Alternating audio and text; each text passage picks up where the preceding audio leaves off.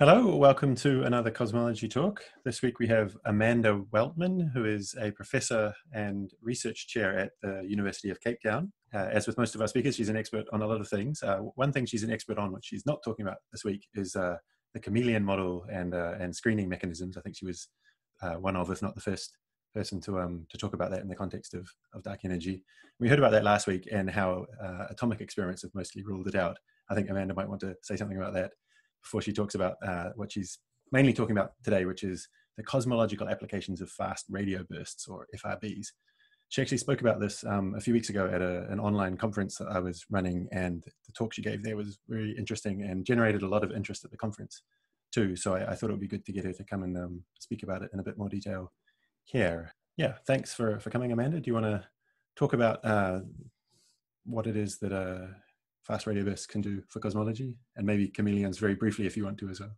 Sure. So I won't dive too much into chameleons because I think you would struggle to stop me.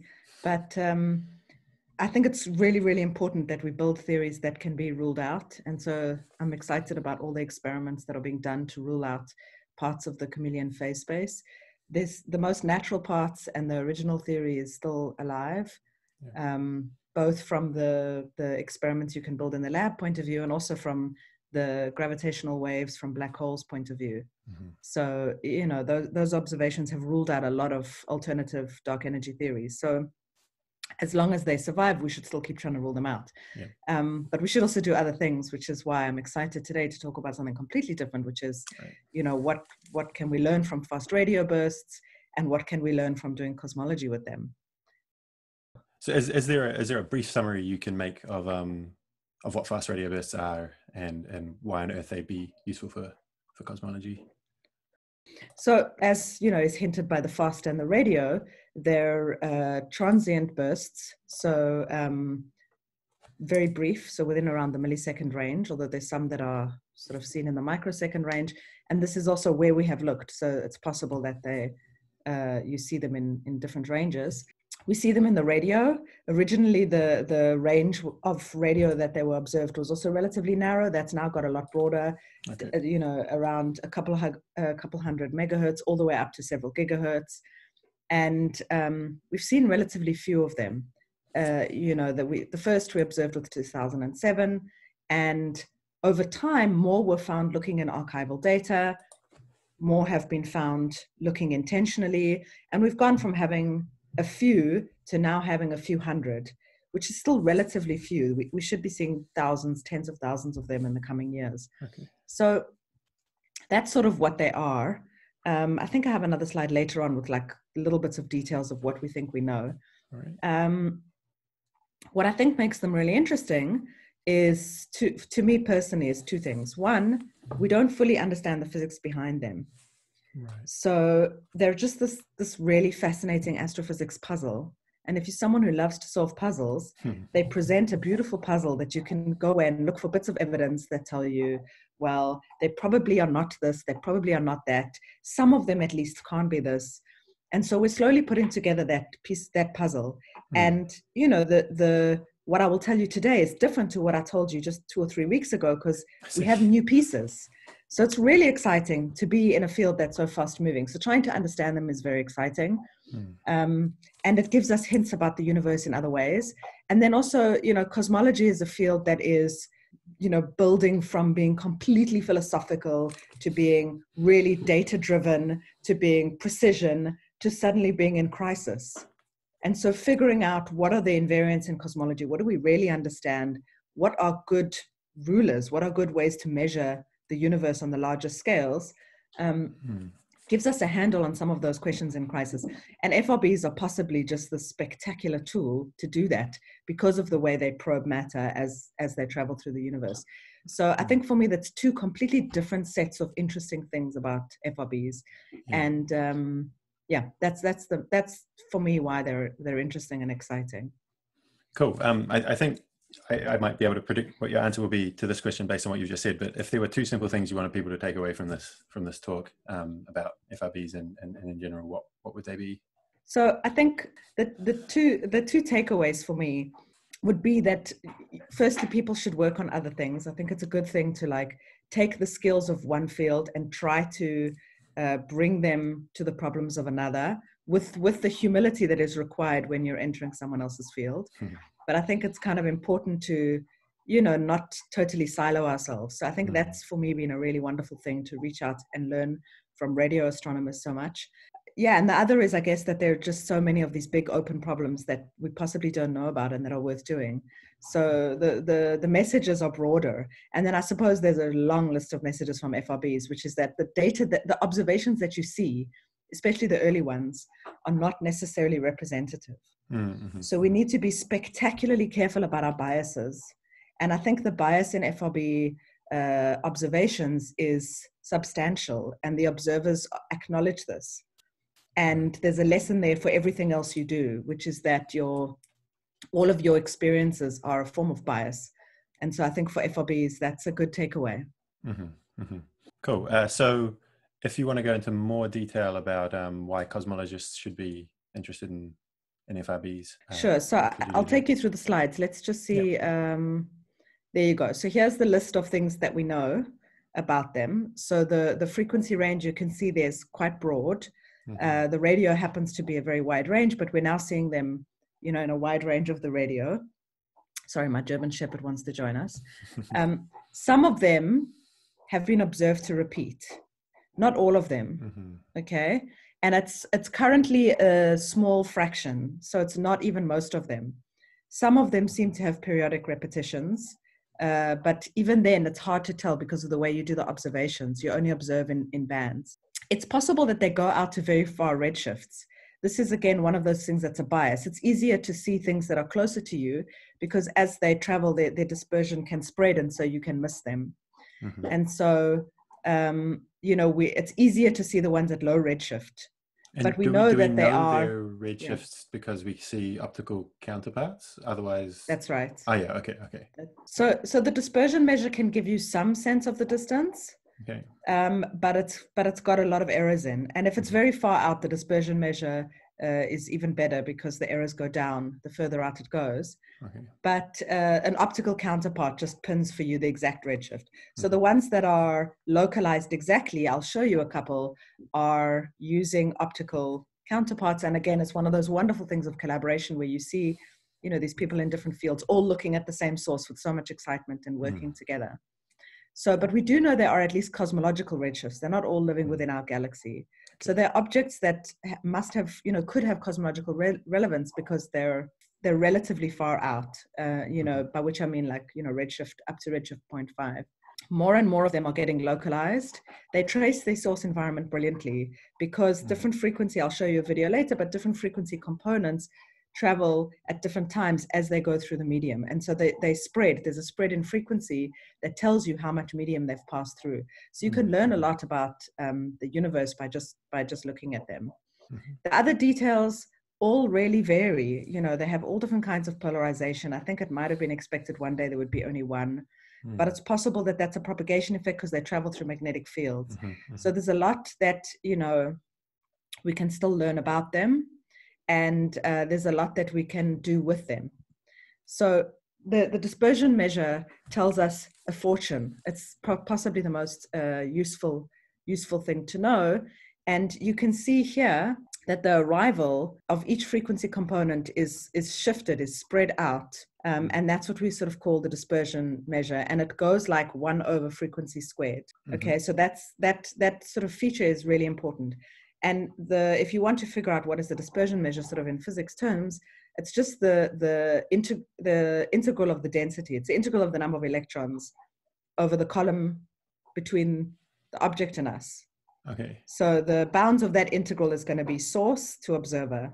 Oh, so that's because the radio wave interacts with the electrons with different kind of strengths at different frequencies. That's right. Okay. That's right. Yep. That's because there's a frequency dependence in that interaction. Mm-hmm. And so each of the baryons between us and the object are slowing it down, or slowing down the radio waves, basically. Mm-hmm. So if there's a large dispersion measure, you know that the distance has to be large because you're not going to have very few electrons between you and an FRB in a very short distance.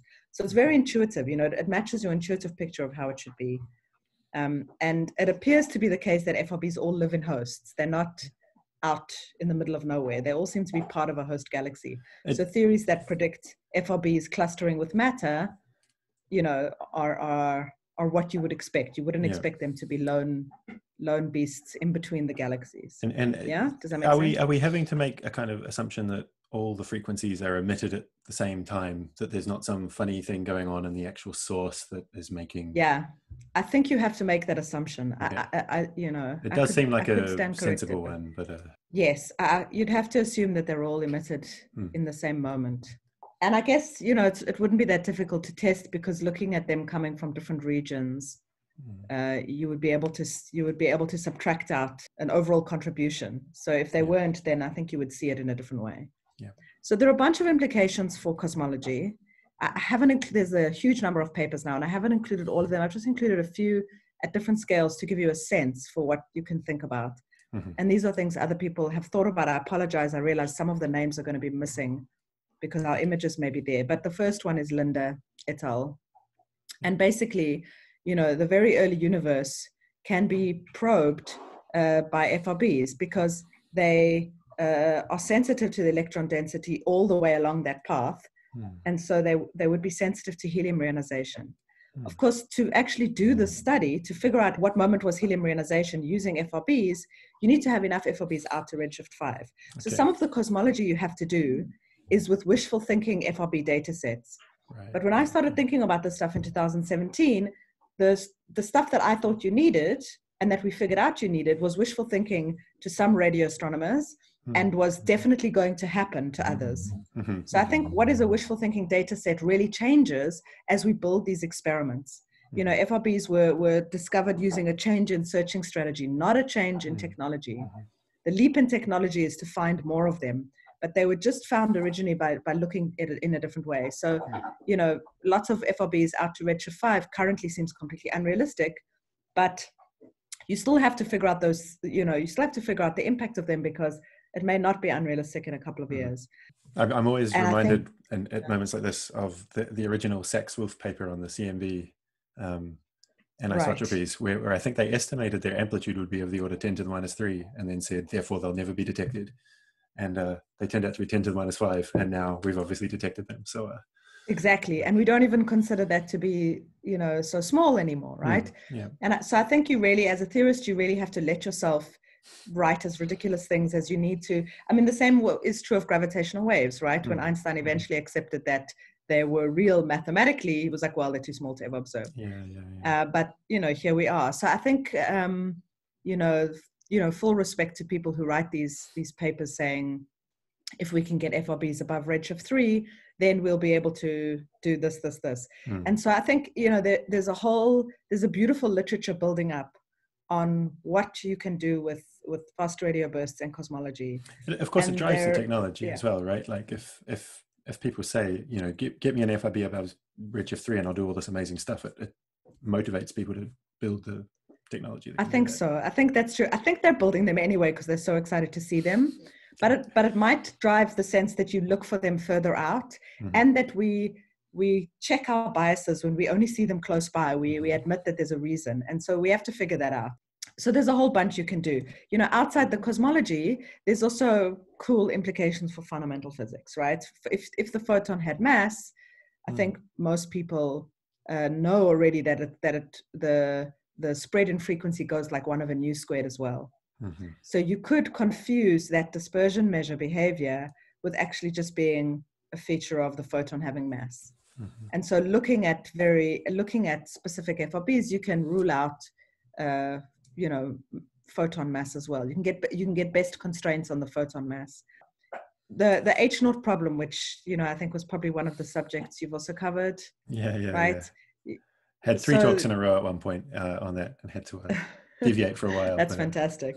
That's fantastic. So, you know, again, there you can improve your distance measures and get constraints that are independent of H0. And so, you know, you can not necessarily resolve the H0 problem, but you can avoid the H0 problem, right? So I think there's a bunch of things you can do. You just have to be very, very careful as you're going. What are my priors? What am I assuming? how, and just take note of the things that are possibly super unrealistic today, and that may change. So I'm just going to do a little bit of the cosmology with you, because I think it's nice to see the equations and get some intuition. Cool. Yeah. So why I is think the that's one of the dispersion benefits measure of this medium, Yeah. that people can pause it if they want to and work it through more carefully than a live Yeah, talk. So, that's definitely. true. Go ahead. That's true.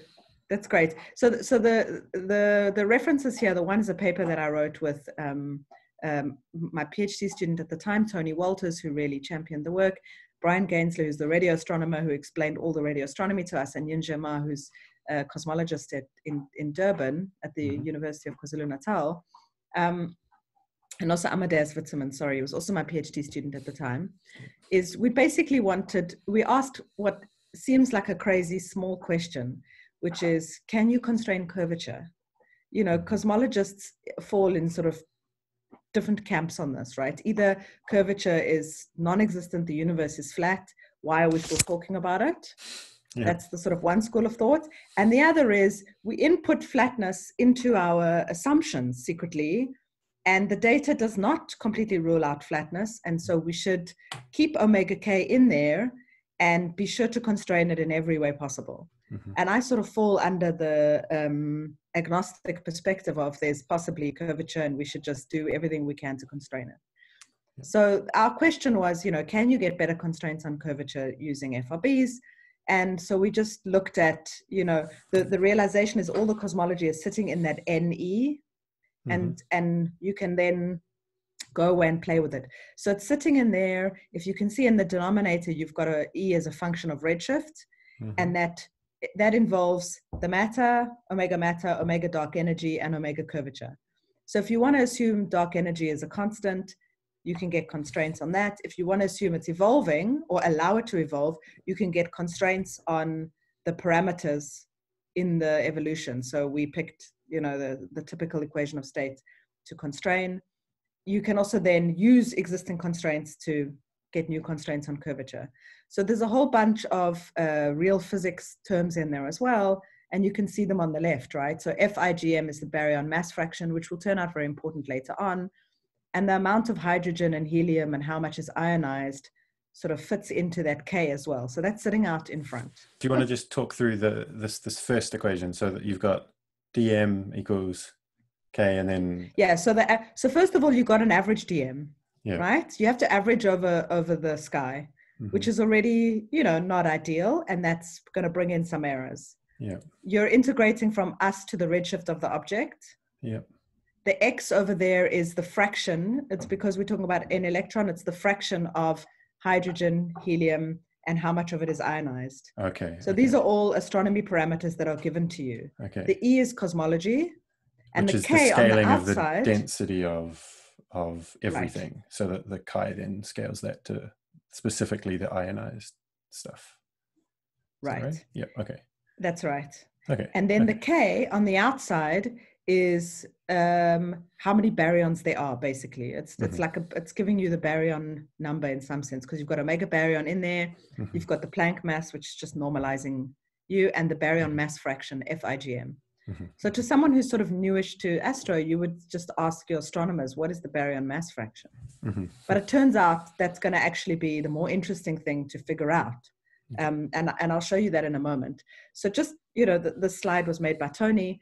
Just looking at what's going on, basically you have the dispersion measure contributions from different parts of the observation. So you've got some from our Milky Way, which is relatively well known from galactic pulsars, and we can just subtract that off. There's also actually a tiny bit that comes from the halo, and that's not, I haven't really included it here, I just call that part of the Milky Way. There's the part from the host galaxy, which is the least well known. Okay. And there's the part that's coming between, so the intergalactic medium from the host to us. That's where all the cosmology sits, right? Yeah. The part, if you put the host further and further away, the relative contribution of the host gets smaller. Yep.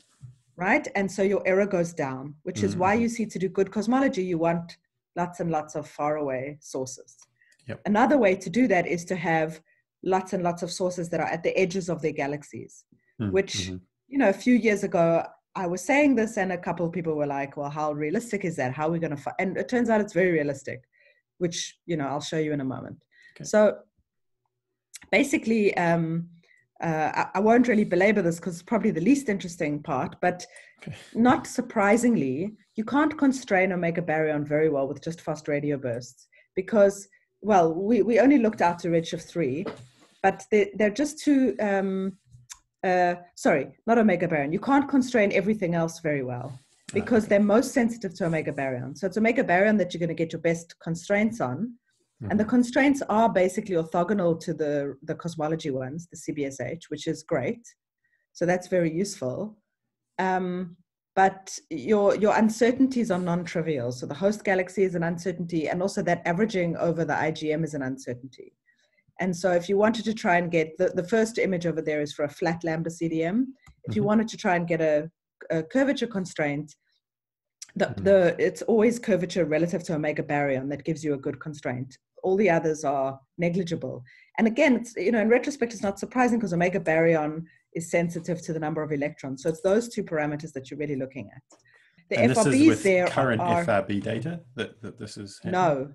No, this is a few years ago. So this is with simulated FRB data. We've simulated, sprinkling 1,000 FRBs in a redshift between 0 and 3 with a Hyrax-like survey. So it's not existing data, okay? Yeah. So the point is here, we have assumed FIGM. We looked at a number that is used in astronomy typically, and we assumed what that fraction is. We assume we know that number. And what, Tony Walters really figured out by looking at this and plotting and plotting and plotting is that actually FIGM is really not well known. And the cosmology constraints are better known. So what you really should be doing is using cosmology as your prior and inferring FIGM from the data. Right. And so basically, if you do that, you're solving a completely different problem. You're now no longer looking at cosmology. You're trying to figure out where are the missing baryons. So probably most of your viewers know about the missing baryon problem, but if they don't, it's the fact that, we know how many baryons we think there should be based on very early universe constraints. And then somewhere between BBN and now, we seem to lose them. We figure they're in the hot gas or the warm gas, the intergalactic medium, but it's hard. It's apparently quite hard to detect them, which, admittedly was a surprise to me, but it is. And so if you allow FIGM now to be free, then you can constrain a free parameter, then you can use your cosmology to constrain what FIGM should be. And that then can solve the missing baryon problem. So this, this was a very nice paper. This was from last year that Tony really championed, and we put out last year. And already in the last month or two, this is now done with actual FRBs. And I think, possibly to us, this was a great insight, but I think the FRB community had already realized that this would be possible, obviously. I see. I'm not saying that we changed the direction of research at all. I'm just saying that we stumbled in some way on what was actually possibly obvious to the radio astronomers. And so this is a beautiful paper in Nature. That's the first author is J.P. McCart. And, I just wanted to pause for a moment just to say that, he's the PI on this experiment, and he passed away just a couple of days ago, which is just, hugely tragic, obviously for his family and all of his friends and colleagues. And I think also for the field of FRBs and FRB cosmology, because, he was, I think, a giant who was extremely lovely in the field and also just really a leader in these experiments. So I wanted to just take that moment to pause and say something. They put out this beautiful piece of work where basically what they do, I'm going to show you this video, and the link below is where I took the video from. So it's a popular article explaining this effect. So they used the 4 new localizations that I'm going to tell you about as well, and I think some other FRBs to do this. But basically, and the redshifts are there. You can see they're all under redshift 5. And then they use, the VLT in Chile is an optical telescope. So ASCAP first observes, just by looking out in the sky, not looking in a particular, not trying to localize it, they just see out in the sky where the FRBs are, and then they follow up with optical observations. And the overlay of the galaxies from the optical tells you exactly where they are. And so they can see exactly where they are in the galaxy, which galaxy and where they are. And so I'll just show you this video because I just thought it's for all my talking, it's so much easier to see visually why FRBs are so sensitive to matter, why they teach us about matter. So there's your FRB signal heading towards us. They're the different frequency bands, okay? You can see this is meant for a general audience, but I love it, right? This is how I would explain stuff to my kids. As it hits matter, the matter slows down different components at different rates, okay? So you are sensitive to all that matter. That bottom signal is telling you about the matter. And so all that intergalactic, all the baryons in the intergalactic medium that we couldn't find, so to speak, the missing matter, is found by these fast radio bursts. It's an absolutely stunning result. Absolutely stunning that, you know, maybe people knew was coming, but it is still a huge deal. And so I think, you know, it's sort of worth, when we wrote this paper last year, that, you know, showing theoretically that this could be done, it hadn't occurred to me how quickly it would be done. You know, it's just the rapid evolution in this field is fantastic, especially if you compare to working in fields where you may have to wait 100 years before something happens. So I think it's really exciting and a really great field for young people to you know, consider. So just, you know, again, I couldn't have told you about this a month ago, not unless I had inside information and was willing to be unethical. But this is a beautiful paper as well, you know, led by Bandari, but, you know, a bunch of other people. There's a 2020 hidden in there. And these are the 4 new FRBs that ASCAP localized. Okay, so there are their 4 redshifts. You can see they're all in the you know, close range. They all sit near the edge of their host galaxies. I see. So, you know, I went to this fantastic FRB workshop at the Simons Institute in February.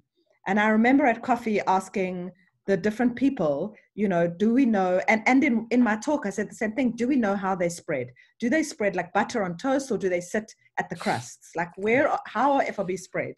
I don't think we necessarily know that they're all at the edge, but these 4 seem to be at the edge. And it's possible that that's a bias in the way we observe, right? It's easier to see things that are coming from the edge rather than through the host, through the whole host. So it's possible that there's a bias going on there, but certainly this tells you that, you know, the butter exists on the crust. And I think that's, you know, very, very interesting. And so they get a whole lot of hints about what progenitors become unlikely. Cosmic strings become a bad candidate because cosmic strings should be where there's matter. So you would expect cosmic strings to be anywhere in the host. They shouldn't just be at the edge. Why would cosmic strings be where there is matter? Because they have gravitational forces. They're attracted to matter the same way most stuff is, right? But so why wouldn't other things then? What other things? Well, I mean, what makes cosmic strings special as a potential progenitor? So basically, any theory that you have of FRBs has to be something that clumps with matter, because we see them in host galaxies. So that's for sure. But there's I can't think of any argument that would say you would only find cosmic strings at the edge of a galaxy. Okay.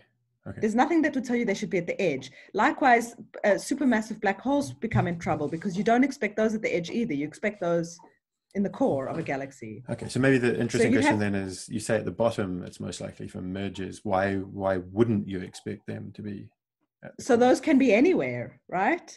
There's nothing that tells you that those should only be in the center. So saying that the argument for why they're most likely from mergers is also slightly more subtle, which is the fact that we need to understand what kind of galaxies there are. And there are galaxies that are not that different to ours. So they have similar masses, like 10 to the 9 solar mass galaxies. They're still star forming, right? So some FRBs have been localized to very different kinds of galaxies. The famous FRB 121102 is a very different kind of galaxy, and it turns out not that representative. But galaxies, neutron star mergers, neutron stars and magnetars are the same thing, right? It's just a magnetic field question. Neutron star mergers are more likely, or happen lots, in certain mass range galaxies. So like around 10 to the 10. So these are mass range galaxies where you do expect to have lots of neutron star mergers. So they're very much consistent with that picture, right?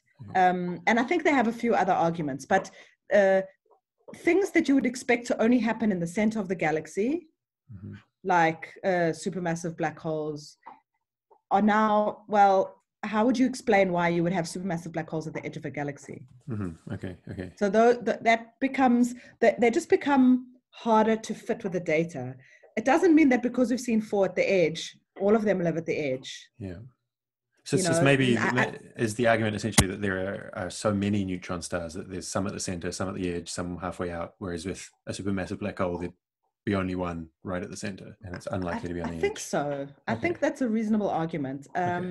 You know, I should say that, like, if you talk to one of the authors of these papers, which you really should, they would probably give you a stronger argument, because the cosmic string thing, I'm not fully convinced. I think there's a chance that you're biased by what you can see.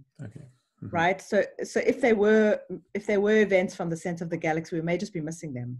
But they may have a stronger argument that I just haven't picked up in reading their paper. It's also still possible that because they're different kinds of host galaxies that we see them from, that each of the sources are different, that there are a few sources. And that wouldn't be surprising, right? It wouldn't be surprising if you have lots of different physical objects giving you fast radio bursts. But certainly these sources themselves tell us there are things that happen towards the edge. And that's kind of very interesting. So I think that's a really big, interesting result. To sort of emphasize the importance of being able to localize the bursts, I'll tell you a tiny bit about HIRAX and what our plans are. So HIRAX is a South African-led experiment, the Hydrogen Intensity and Real-Time Analysis Experiment. In its full instantiation, we expect, or we plan to have 1,024 6-meter dishes. So you can see the little image at the bottom in the middle is the artistic plan for how the dishes should look, right? So the parabolic dishes. On the right-hand side, that animal is the HIRAX, the rock dussie. And so basically HIRAX is very similar to CHIME. It's a BAO intensity mapping experiment that has fast radio bursts as one of its science cases. But, you know, despite the fact that I'm a dark energy person at heart, I'm as excited, or more, in fact, I'm more excited about the fast radio bursts than the dark energy right now. So there's a lot, you know, there's a lot of exciting things that you can do with them. And so, you know, the forecasts for the constraints are sort of there. I include them just for completeness. And the name, I think, is sort of worth pointing out. It's not the Thrash and Destroy rock band. So here is CAT-7, which is the Karoo Array Telescope, and there's 7 of them. They're in the Karoo. We then made more of them, which in Afrikaans is meerkat, which is the animal meerkat. I love that astronomers do this so well. I think in particle physics, we don't name our experiments anywhere nearly so well. And then the rock dussie, or the HIRAX, is not exciting to you. No, right? It's like completely underwhelming. They live in the same area of the Karoo as the meerkats, and so HIRAX will as well. It's going to live on the SKA site, hence the name HIRAX. You know, like so cleverly thought out. All credit to my colleagues. And you know, South Africa has made a really strong case for radio astronomy. In 2008, we passed this act of government called the Astronomy Geographic Advantage Act, 2007, where basically the Karoo is kept radio quiet. So a very large part of the Karoo is kept radio quiet. So you can see the radio frequency interference on the right-hand side is very, very low in that 400 to 800 megahertz band. Okay, and that corresponds in the continuing observing mode, which is what's useful for intensity mapping, that corresponds to the redshift range of about 1 to 2.5. I see. So that's where you get that's the redshift range that's useful for dark energy, right? That's when we expect dark energy to switch on. So it's extremely useful for that. That RFI is very, very low. It's also useful for fast radio bursts because we see them in this whole range, okay? So that's sort of why. And the plan is to spread HIRAX out. So the main array will be in the Karoo, but there will be outriggers. So an outrigger is just a set of 8 little telescopes together in you know, partner African countries and in other parts of South Africa. Right. And what that means is that instead of having the dish size limited by the main array, it's as if you have a dish the size of, you know, the bottom part of Africa, or as big as your longest distance. And so that is spectacular for localizing FRBs. You know, you can get sub-arc second resolution, which means instead of saying it's probably in this galaxy, you can say where it is in a galaxy. And now this is what ASCAP are doing, right? So this is exactly where the field is going. And so that's ideal for cosmology. It's ideal for figuring out the physics behind them. And it's really the direction of the field. And so, you know, this is what HIRAX is building at the moment. And that's really our plans and why. And then sort of, you know, the lessons, you asked me for 2. I've got a whole bunch up there. Yeah. And I think it's just important to realize also that you don't necessarily have to have major revolutions in your technology, and that so much can be done. And I mean this outside of astronomy. So much can be done by just changing the way you look at your data. And so that's why that was possibly my biggest takeaway. The next question I would have asked is just where to next. I guess building HIRAX is one thing, but as a theoretical cosmologist, where would you be looking? I think next. So I think we need to figure out all the things that FRBs can tell us. We need to ask all those questions and make as many predictions and ways to rule out things as possible before the data comes. The data is going to come like a flood, and we're not going to be able to, you know, deal with it. But I think if you want to make really solid science, you have to make the predictions before the data. So I think the way to from here is to say, well, you know, first of all, how can we use them for cosmology, so that when you have the data, it's very simple to then just take that data and you know, and make your conclusions. And the other is, if you want to, you know, play the game of trying to explain them, you need to do that in advance. You need to say, well, this is what is driving them, and you know, and this is how you could rule it out. Yeah. And you know, I didn't mention this at all, though I probably should have, which is that my group of students really worked very hard to put together this FRB theory catalog. And we did it as a way to learn what are all the existing theories. We wrote this catalog at a time when there were a similar number of theories to observations. There were about 47, I think. And within a couple of weeks, there suddenly were many, many more. And so that catalog is up there, and it gives all the different ways to rule out each theory, which is great. So, you know, you see this observation and this theory is toast. You see this observation and this theory is in trouble. And so we've tried to make a very clear way of understanding all the theories, to make it easy for people to enter the field, and to make it also easy for people to talk to each other about things. So it's a wiki I'll provide that a link can interact to this wiki. Yeah, sure. So it's a wiki that you've made of all the theories of what That's might right. be the source of an FRB.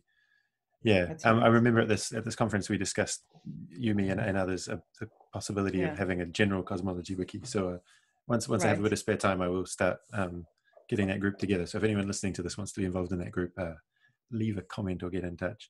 But back to that question about the cosmology that one can do with FRBs. You were saying, you know, the community should get together and work out what all the things are. Just on the top of your mind, what are some of the things that you didn't mention in this talk that might be the things people should be looking into right away, like next? What is the low-hanging fruit? You know, I don't really know. I guess figuring out, so I think there already exist some fairly good maps on what you can do with dark matter. So the lensing that dark matter would cause, and different kinds of dark matter and different kinds of lensing.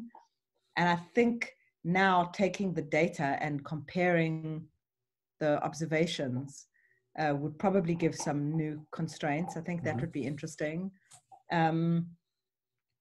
Yeah, I don't know. I don't know if that necessarily there's low-hanging fruit or not, but you know, doing cross correlations with other data and figuring out information about the large-scale features by comparing with other data, I think would also be very useful. Yeah, so I think for me, the question of how they are distributed across galaxies is a key one. Okay. And if they are all sitting at the edges of their galaxies, then you can actually get very, very strong cosmology constraints, because you get rid of your biggest error, which is the dispersion measure from the host. So I think people can do far more speculative stuff than might have been sensible a couple of months ago. Now that we see, they do seem to sit near the edges of their galaxies. Mm-hmm. So I think there are those things to do. Yeah, or what you can also do is, Tony's been out of town for some time, sort of out of internet range. But when he gets back to Cape Town, we're going to start a kind of cosmology with FRBs reading group. Okay.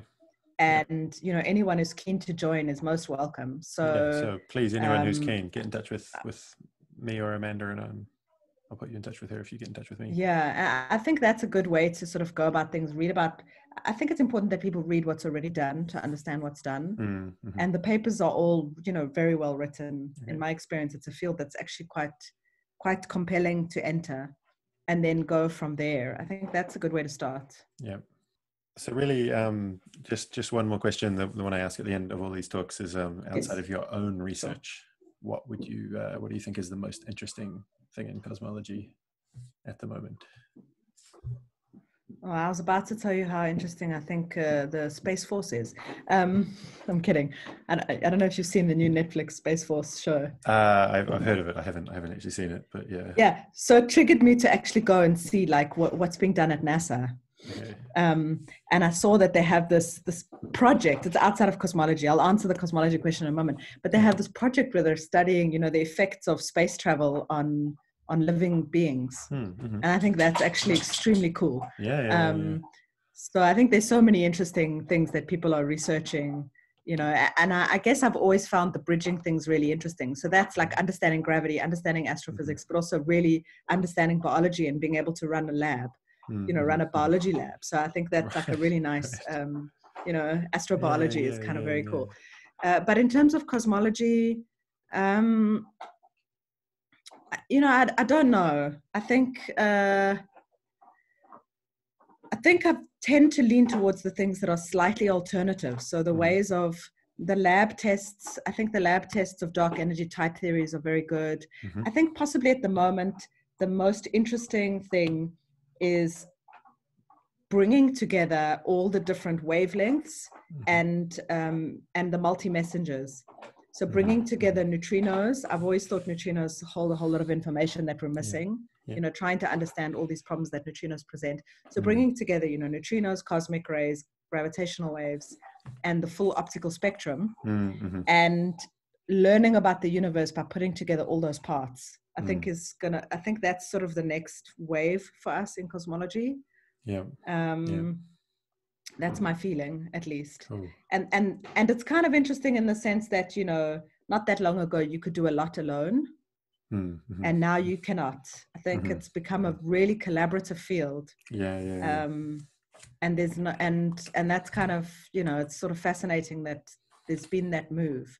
You can't really sit on your own as much, and the lone wolf model. I mean, I mentioned in the intro to last week's talk, which was one of these lab experiments, how that's one of the rare exceptions that's still sort of like early 20th century science, where you're testing fundamental physics in a small lab in Imperial College. But you're right. I love most stuff. I love those massive collaborations. Yeah, I love those. And I love the fact that, Fermilab had this experiment, and Grenoble, I went out to visit the Grenoble experiment where they were basically doing like cold neutron. It was a cold neutron experiment, and basically bouncing in a gravitational well. Okay. And basically it's like, 10 people get together and build this thing. It's completely fascinating and amazing to me that this can still be done. But I think cosmology, it's harder. I mean, there's still obviously going to be small author papers, but with cosmology, you're going to have to figure out how do you synthesize all this data coming from different sources. And I think the other thing that I think is very important is priors. I think we've absorbed our priors far too much, and I think it's biased the field. And so I think, figuring out what are your priors every time you do something, what are your priors, what am I assuming, is important. And it's often been a shock to me when I look at data and I'm like, oh, actually, this constraint is only subject to this prior. I mean, you sometimes have to, you have to make the prior assumption to get the calculation done, but it's important to know that you made those assumptions and that you could have made other assumptions. That's right. The critique is not on the prior. The critique is on the statement at the end. Like when you read the Planck data, it'll give you a constraint on dark energy, but that is subject to an assumption about curvature. And the constraint on curvature is subject to an assumption about dark energy. And if you let the two be free, the constraints vanish. Right. So, breaking that degeneracy is important, which, we did do in a paper using actually Hyrax-like survey. You can break that degeneracy. 21 centimeter intensity mapping does it for you. But, figuring out what are the prize, it just means people have to be careful. Yep. So, it's kind of unfortunate that cosmology has become such a careful field. You don't get to make broad, it's not the Wild West anymore. Statements. It's not the Wild West anymore, right? Which is possibly why I've become so interested in FRBs and other things, because they are the Wild West again. They're the Wild West. It's more fun, right? That's my feeling. I also think that, I'm still interested in string cosmology, which is what I originally worked on as a grad student. I didn't plan to work on cosmology. The chameleon idea was a string theory problem. We were trying to solve the moduli stabilization problem and figure out how to give moduli mass. I see. Had nothing to do with cosmology. The cosmology was a side effect. I see. Yeah. So, I went to the US to do a string theory PhD and worked for a string theory supervisor who happened to be moving towards cosmology. So, if I had wanted to study cosmology, I would have stayed in South Africa and worked with George Ellis. That was sort of the irony of my, my career trajectory. But we landed up, so I think string cosmology is still a very important problem, which is if you think string theory is the theory that is going to eventually, be fundamental, then you've got to figure out how cosmology emerges from it. Right. And if it's not the theory, then you've got to figure out which theory has cosmology as a low energy solution. And I think that is still a very important problem. I think we sweep a lot of things away with scalar fields, but they have to come from somewhere. And so to me, those are still very important problems that, are underlying, and they may answer other really great things like the dimensionality, how weird our dimensionality seems to be, why we live in why there are three why we experience generations of particles and that sort of thing. 3 generations of particles. I mean, why the mass ratios all happen to be such elegant numbers, the mass ratios of the neutrinos. If you add up the masses, there's like a 2/3 and a 1/3 if you add up the masses of the neutrinos. They don't. And I think the quarks as well. There's coincidences that are unexplained. I think there are a lot of unexplained coincidences. And as I said before, I think neutrinos are still very important. Definitely. And figuring out those sterile neutrino experiments, why we seem to keep seeing 4th generation of neutrinos that don't interact. So I think there are a lot of open problems still, and we shouldn't, despair at the fact that biology seems to be having such a huge, exciting time. Cool. So thanks, Amanda. Thanks everyone else for watching. If you like the video, please do subscribe, and if you click the bell, you'll get notified of new videos, and do tell your friends and colleagues about the channel. If you have any questions or suggestions, leave a comment. While you're here, you could check out another video. Amanda was mentioning these lab experiments are really cool. Last week's talk by Claire Burridge was exactly on an example of one of these lab experiments. And thanks again, Amanda, for a really interesting talk.